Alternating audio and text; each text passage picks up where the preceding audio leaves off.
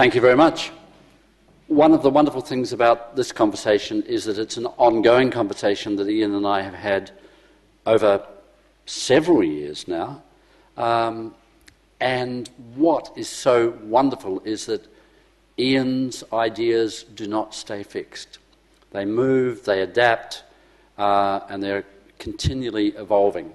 He is, without doubt, the preeminent speaker on this topic, probably on the planet, but certainly in Australia.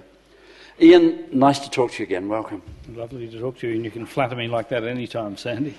Well, it was the fiver you slipped me earlier. It made a big difference. One of the things I'd like to start with is a general picture. We will come to questions towards the end, by the way, so you will have a chance to have a say.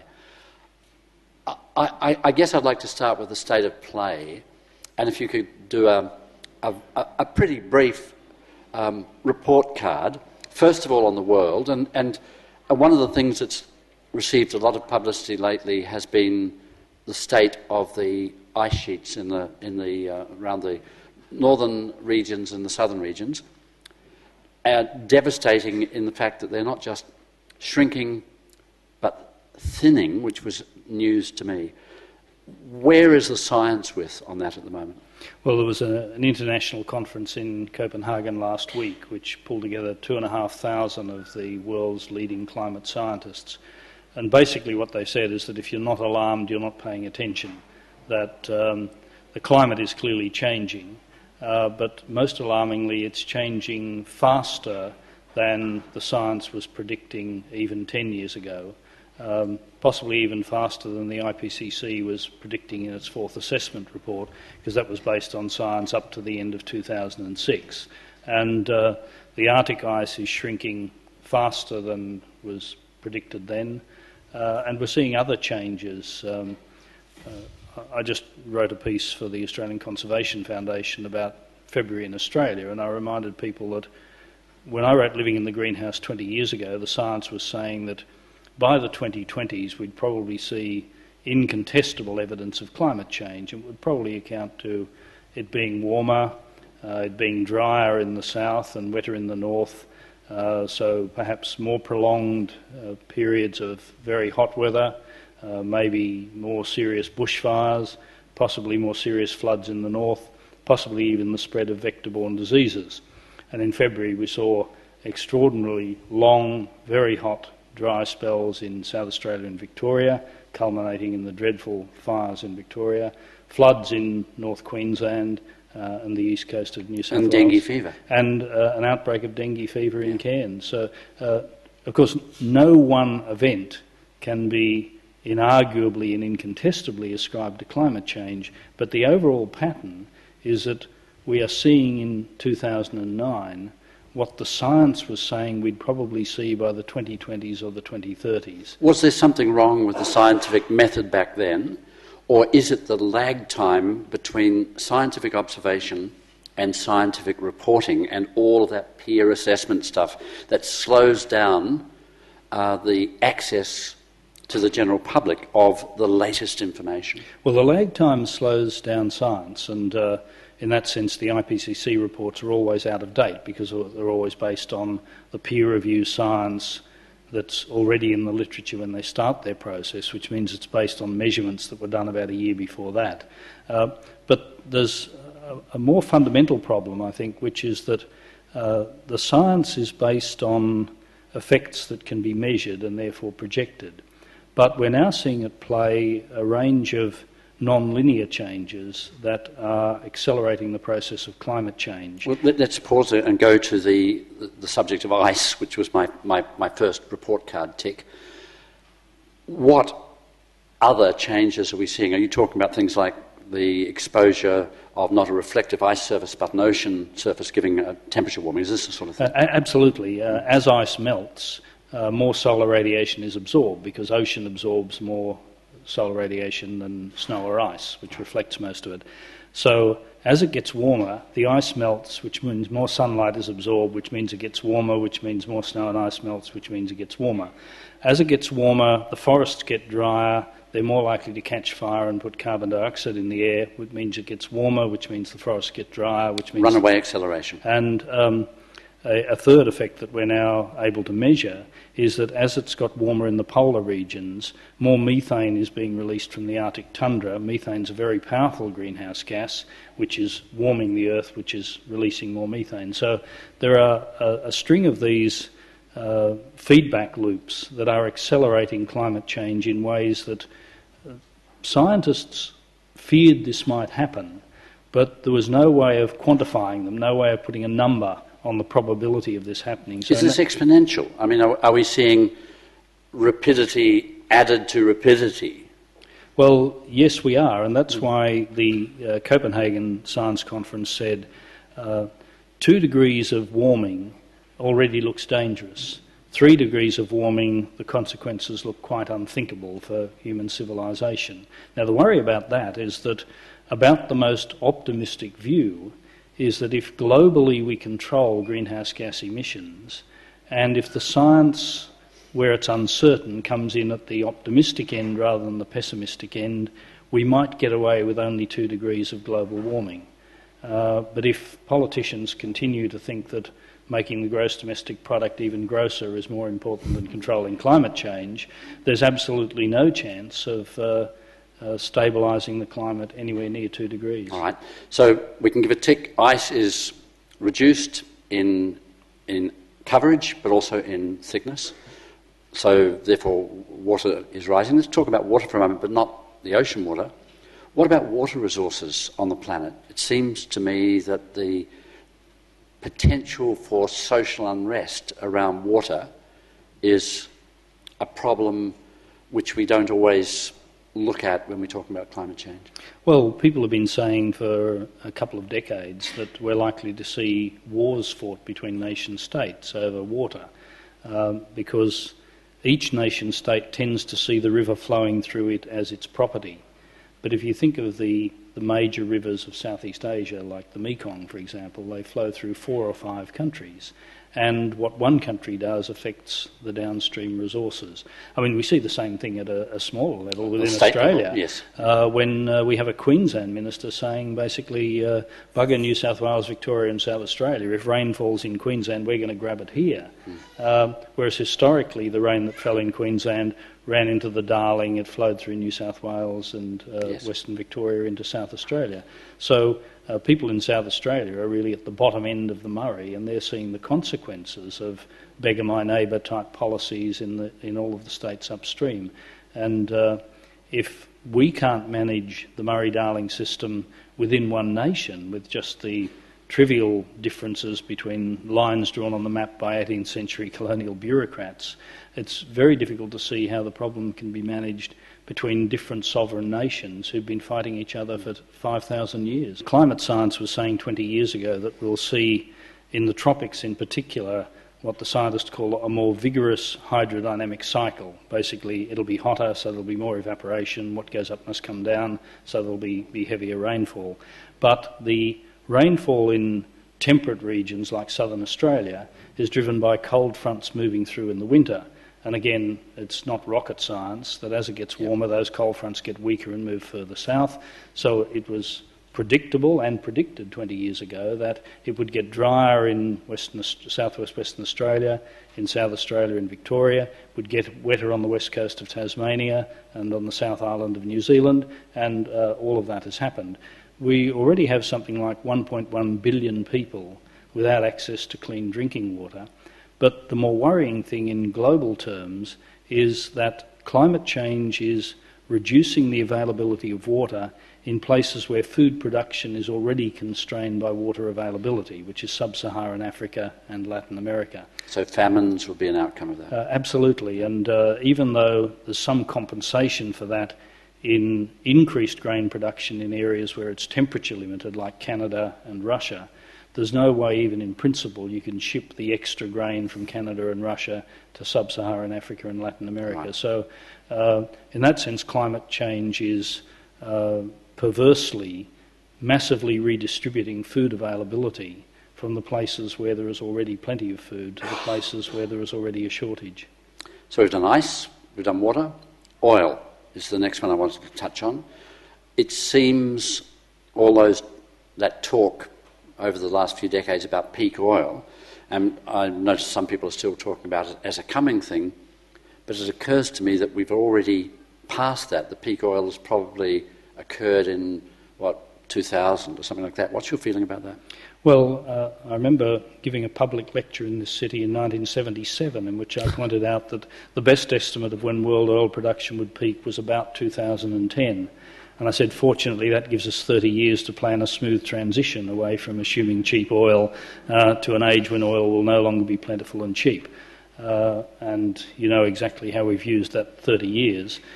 Basically, our entire urban transport planning has been based on the clearly bogus presumption that there will always be cheap oil.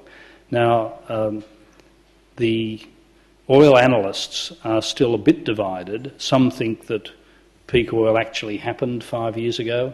Some think it might be 5 years into the future. But in a sense, it doesn't really matter whether the optimists or pessimists are right. World oil production, if it hasn't already peaked, will peak within the next few years. After that, it's downhill all the way. And that was inevitable because we're using oil at about 1 million times the rate at which it's been produced. So essentially, we are using a one-off geological endowment. And I've been saying for some time that if we were a rational species, we'd already be keeping the oil, the limited stocks, for the uses for which it's really the only vector, like civil aviation and yes. lubricants.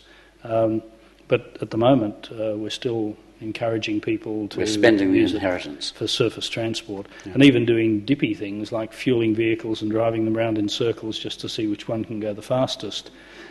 And in some states, we even find state governments that are prepared to subsidise this futile activity.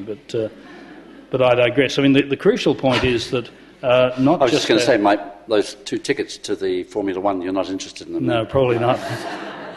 Not just our transport, but if you think about it, our food supply yeah. is entirely predicated on the presumption that we can grow our food some distance away from the city, and we've quite cheerfully concreted over the best food-producing land in the southern suburbs of Brisbane for housing, based on the presumption that we can just bring food from further and further away. And if this was a one-off, it would be sad enough, but it's happening in every city around the world. Absolutely. Yeah. And what it all comes down to is the most fundamental problem that our leaders tend to have a time horizon of the next election, whereas they really should have a time horizon of the next generation or the generation beyond that. And while ever they're more concerned about... Sounds like political sustainability, and that just doesn't happen. Well, I think it could. I mean, the interesting thing is that where visionary leaders do treat people like adults instead of giving them spin and orchestrated baloney, and admit that these are hard issues and that we might have to do some things that aren't attractive in the short term for the sake of our own children, I think people respond to that. And I think people are sick and tired of being treated like idiots and being given spin and baloney by politicians who say essentially, trust us, there'll always be cheap oil, the climate won't change, when they see pictures of polar bears on shrinking ice floes and they see the graphs of oil production, they know they're being lied to, and I think they've had about enough of it. Mm. The last one on that little list for our global report was population, because that's another issue that seems intractable. Well, it's intractable if you think that growth is inevitably good. I mean, the interesting counterexample is that the Chinese leadership 30 years ago worked out that the social pain of imposing a one-child policy in the short term was better than the huge social pain of mass starvation in the 2020s and 2030s. Look how they were criticised politically at the time around the world. Absolutely, yeah. But I mean, the rough figures are that there would have been 300 or 400 million more people in China today than there are had the one-child policy not been implemented. Now, that's not to deny that there are huge social problems, particularly in a world where technology makes it possible to decide whether that one child will be male or female, and in a patriarchal society that means there'll be a huge imbalance of male to female births, and so on. But the fundamental point is that no species can increase without limit in a closed system. And if we don't stabilise our population in ways that are socially acceptable, it will be limited by disease and starvation and fighting amongst ourselves. and most of us would want a better future than that for our children. So I've argued that in general, a sustainable society has to have stabilised its population and its consumption at levels that can be sustainably supported. That seems to me self-evident, but we still have governments that are so alarmed by the fact that our population is only increasing by 300,000 a year that they provide incentives to people to have more children. They encourage it with facile slogans like one for mum, one for dad and one for Peter Costello, and then they boost migration allegedly to solve skills shortages at a time when there's rising unemployment. It's all because in the short term there are economic benefits to a growing population, ignoring the long-term consequences. I think you missed out on the subtlety that one for Peter Costello for most people turned out to be a very effective contraceptive. Well, one of the wonderful things, I don't know how many of you have read Ian's A Big Fix. This has just been updated and I've reread it over the last couple of days. What really struck me in this is that you go to great lengths to explain some basics which we take for granted often because the language is so familiar, but we really don't get it. So can you just give us your picture of what you call sustainability? What is sustainability? Well, I'm a simple soul, Sandy, and it seems to me sustainability means ability to be sustained. I mean, call me a nitpicking academic pedant if you like, but You're a nitpicking academic pedant, but yes. So a sustainable society is one that is able to be sustained, if not forever, certainly for the foreseeable future. And that means that it would be not running down the resource base in ways that will deprive future generations of opportunities, would not be damaging its environmental resources, would not be overusing renewable resources like water and forests and fisheries, would probably be moving towards a greater degree of social equity because an unequal society will always be socially unstable, and it would have some sort of spiritual basis for the long term that's a bit more sophisticated than consume, be silent and die, which is our current spiritual basis. Let's just pick a couple of those apart for a moment. When you talk about social equity, give me some examples of the sorts of tensions that an unequal society will bring about. Well, let me give you three. Because we are dealing with a society here which is, and more around the world, where the market economy, which seems to me fundamentally a problem in this, the market economy says growth is good, but in the end it ends up with fewer and fewer people with more and more, and a greater number of people with less and less. Is that what you're talking about when you're talking about social equity? That's absolutely right, and it shouldn't have been a surprise even to economists, because Adam Smith said in The Wealth of Nations, published in 1776, that if you allocate resources by a market, inevitably those who have will get more and those who don't have, somebody's called it the Matthew principle, because there's a verse in the Gospel of St. Matthew that says something like, "To them that hath more shall be given, and to them that hath not, even the little which they hath shall be taken away." And if you allocate resources through a market, those with more money will always get what they want, and those with less money will always have fewer choices. So we live in a world where the total production of food is enough for every person to have 2 kilograms of food a day. 1 kilogram of fruit and veggies, half a kilogram of protein, half a kilogram of cereals and pulses. More than any reasonable person could consume without having a weight problem and health problems. But 850 million don't have enough to eat. And if we're frank about it, cats and dogs in Australia eat better than people in some parts of the world, because we can afford to buy for our cats and dogs levels of protein that people in Zambia or Bangladesh tuna supreme with vegetables.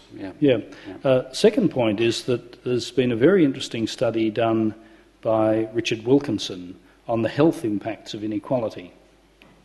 And we know that in poor countries, people die because they don't have clean drinking water, they don't have adequate nutrition, they don't have reasonable shelter, they don't have decent health care. And up to a level of average income of about $4,000 per year, there is a strong relationship between average income and health outcomes. And poor people in the poorest parts of the world are dying because they can't afford clean drinking water and decent nutrition.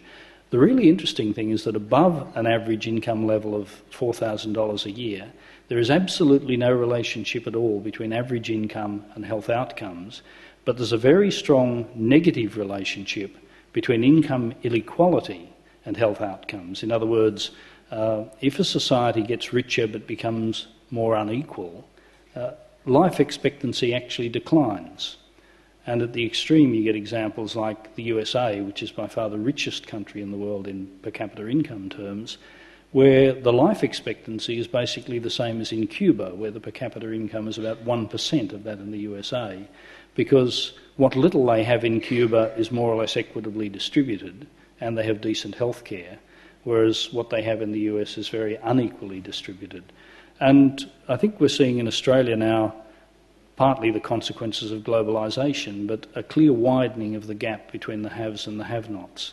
If you embrace globalisation, it means that wages in labour-intensive activities are driven down to the levels of third-world sweatshops. So you can't afford to make T-shirts in Australia if Australians are paid more than people in Chinese sweatshops. At the other extreme, managerial salaries are inflated to telephone numbers to give us the managerial excellence we've seen in HIH and FIA and Storm and Telstra and other Australian success stories.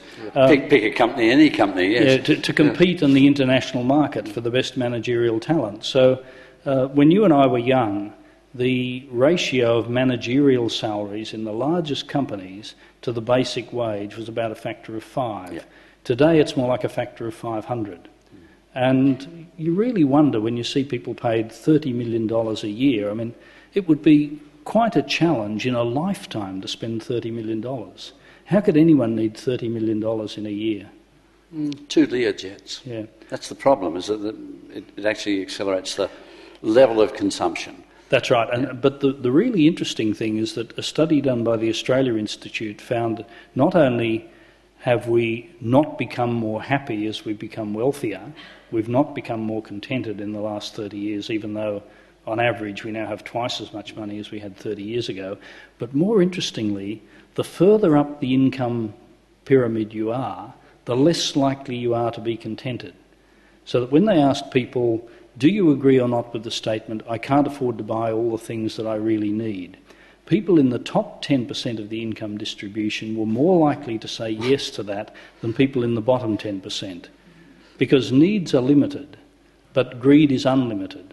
And the more we have, the more we are encouraged to believe that we really need. So the need is limited, greed is unlimited. That's something to take away with you. That's and the wonderful. Concern is that the whole economic system is oriented towards, what was it Clive Hamilton said, persuading us to use money we don't have to buy things we don't want, to impress people we don't like. Yes. But Ian, that's clearly not sustainable. Given the current economic crisis, and I wasn't actually going to talk about this with you today, but you brought it up neatly, so let's do that.